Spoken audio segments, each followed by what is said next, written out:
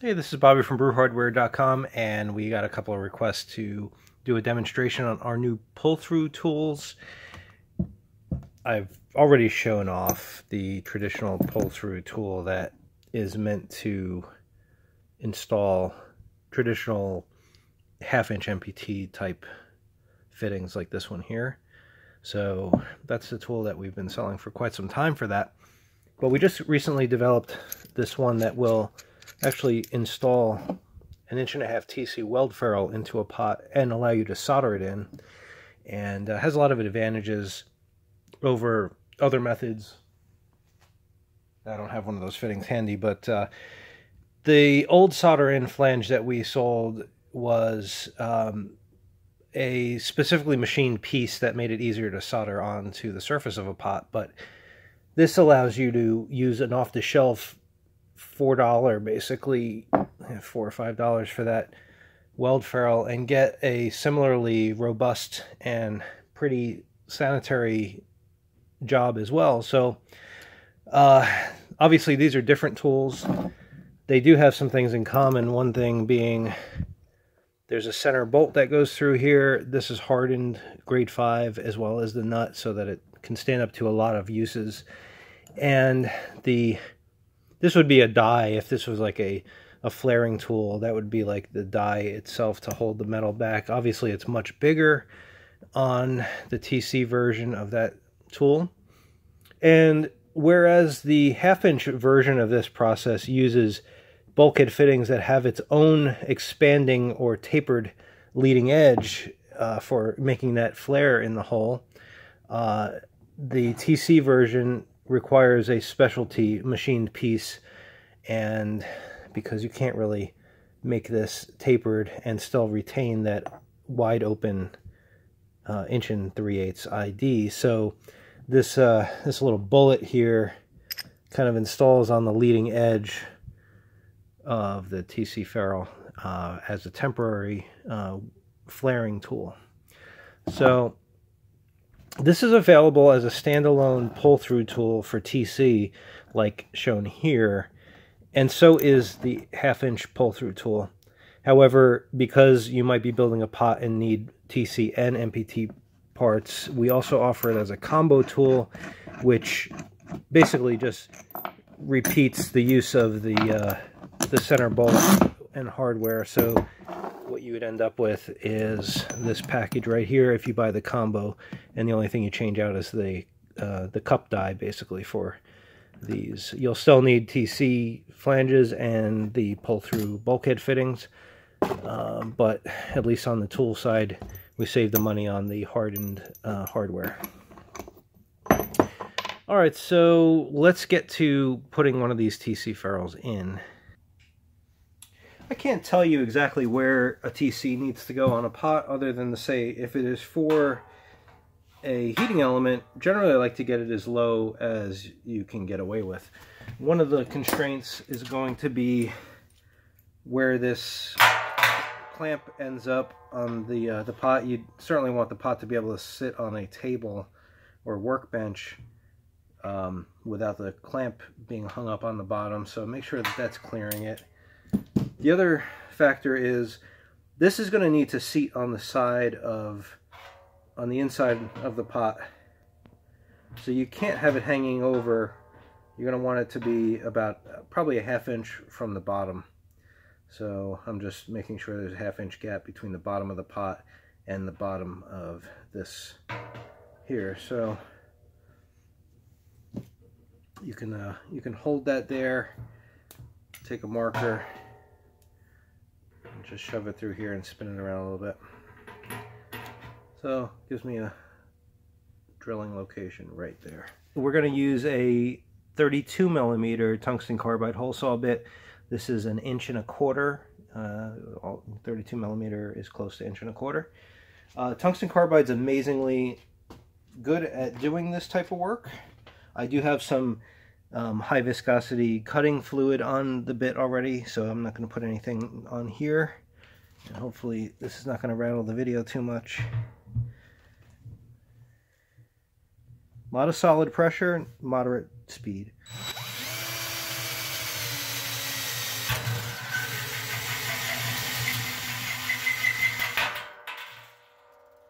Alright, that was probably 5 seconds of drilling time. That's what I mean. They are awesome. This makes for a little bit of a sharp edge. Not too bad, but the way that I like to clean that up is to use a step drill bit that goes up to 1 3/8 inches and just change that out on the drill. You could certainly use a file or some sandpaper or a deburring tool, which looks like this. This works really well too, but nothing beats the drill.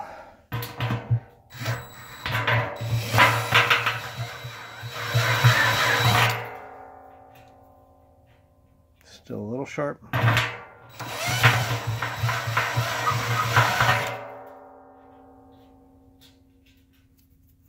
And then I also do that on the inside of the hole.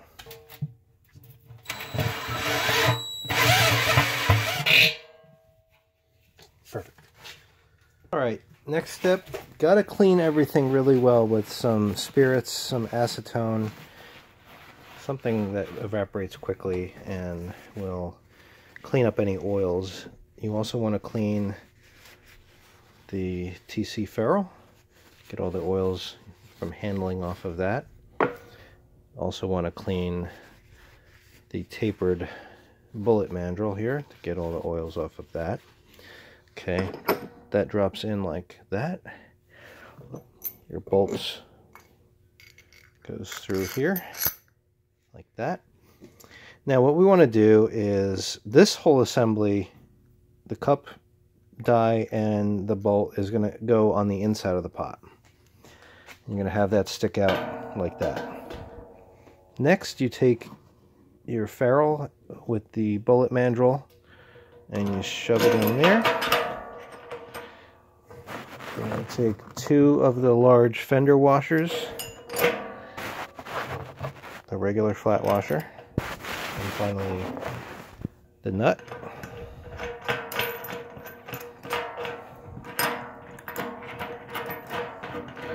And thread that together snugly. Once you got it about hand tight, you're going to want to grab it from the inside and outside of the pot and kind of wiggle it in a circle just to be sure that everything is well centered. Okay, I think you can see that pretty well. I'll maybe zoom in on this a little bit.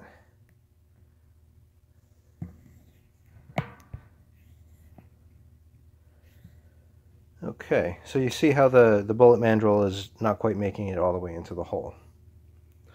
Next thing you're going to do is grab a couple of wrenches. I think a couple of adjustable wrenches will do just fine. You're going to hold the nut, or I should say the head of the bolt, you're going to hold from the inside of the pot. And this works well if you let this hang over the edge of your workbench or work surface. Of course, using a socket set with a ratchet on here would be nice too, but you just start tightening.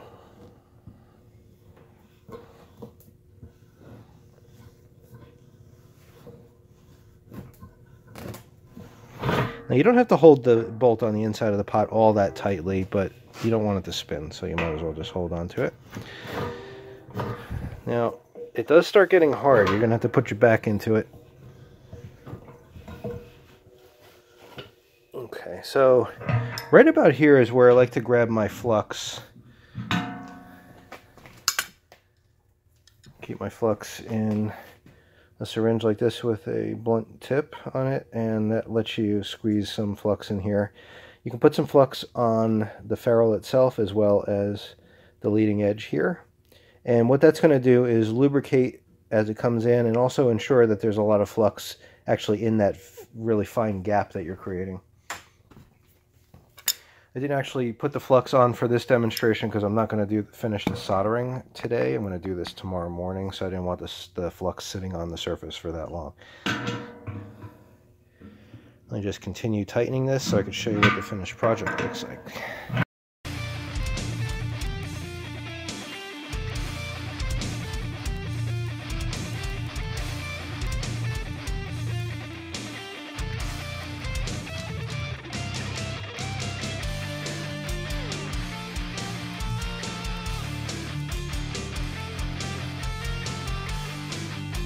Now it's starting to get easier. It's about to pop through. You're going to hear a pop right there. That was the bullet mandrel popping clear of the pot wall. Now, if you stop here, the ferrule is likely going to fall out. So what you want to do is figure out where your wrench position is and do another full turn. So we're going to go all the way back around to there. Okay, you go a little bit more for good measure. Okay, now take it apart. We'll show you what we got. All right, one thing you could see here, hopefully is that the ferrule's sticking in from the pot edge by about a 1/16 or maybe up to an 1/8 of an inch there. I find that that's a good spot to be. It allows some really good pressure here, and if you really wanted to go for cosmetics, you can kind of tap this back out a little bit with a mallet or hammer or whatever you've got, just to tap it a little bit more flush. But that's a good install as far as I'm concerned. You might want to observe on the outside whether or not you have it pulled in perfectly straight or not. It depends how important it is for that to be plumb and straight with the pot. But just based on the gap I see here all the way around, it looks very consistent. It doesn't look crooked. There's no like tapering at all, so that's really straight. Now let's look on the outside up close. You know, chalk it up with whatever you got and just make sure that it can't roll around. Make sure that this flange is as flat or parallel to the floor as possible in all different directions. And you're going to flood this area with some flux, and you can even wrap a couple of rings of solder around here and let them drop down into that groove so that you can kind of be hands off of it, and then start heating up the pot around a bigger diameter, and then slowly work your way closer and closer to this work area. Don't ever put the flame right on the solder or on the flux itself. You'll burn it up and it won't really work very well. When you start getting closer and closer to putting heat directly here, I found that heating on the inside of the ferrule in a nice circle, just keep walking around the pot and heating it evenly around here, and just keep watching the solder. If it starts to flow, then you know you've got the right amount of heat. But never test for the flow when you got the heat directly on the solder. Of course it's going to melt under direct flame. You can also try going inside the pot if you're working with a pot like this big 18-gallon one here. There's plenty of room to get the torch in there, and just try to not focus on any one particular area. Try to keep the flame moving so that you're heating up the area evenly. But whatever you do, just watch for the solder to start flowing and make sure that it's all kind of melting evenly all the way around. You can even feed some more in off of your solder spool, and just walk away at that point once everything's nice and melted. You can always come back and reheat it if there's any pock marks in there or anything, but you know, if it looks good, leak test it, and if it's not dripping, then you know you're good. This is what I'm calling the one-step pull-in process, meaning you are pulling the ferrule in and making the dimple in the wall of the pot at the same time. So it's a one-step method. There's also the method where you pull the dimple out of the pot, so you load the tool in the opposite direction without the ferrule even being in there. Flare the pot outward and then reload the tool backwards so that the ferrule is getting pulled back into the pointy part of the flare. It is a more challenging install method that some people might think looks a little better on the outside of the pot, but I think it's really not worth damaging the pot. If you don't get this to slip back into that hole, you can kind of mess up the flare, so I don't usually recommend doing that. If you've got a scrap pot you want to try it on, not a big deal. These ferrules are $4 or $5, so you can always experiment and see how you like that. All right, any questions? I would welcome them on the comments of this video, or you can send an email to bobby@brewhardware.com. But I think you'll find this is a very neat and economical way of installing several TC ferrules into your pots without the expense of the specialty solder-on flange.